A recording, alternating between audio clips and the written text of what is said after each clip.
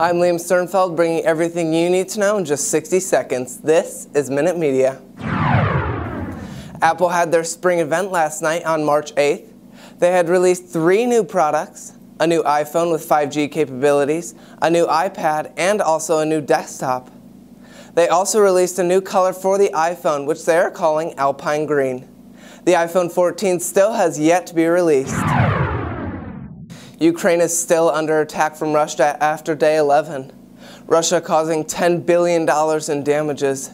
Ukraine is still trying to fight back, having lost 13,000 civilian and military lives. Our hearts are going out to Ukrainian families. The Florida Senate passes the Parental Rights in Education Bill, also known as the Don't Say Gay Bill. This bill would restrict teachers and school districts from discussing gender identity and topics surrounding sexuality.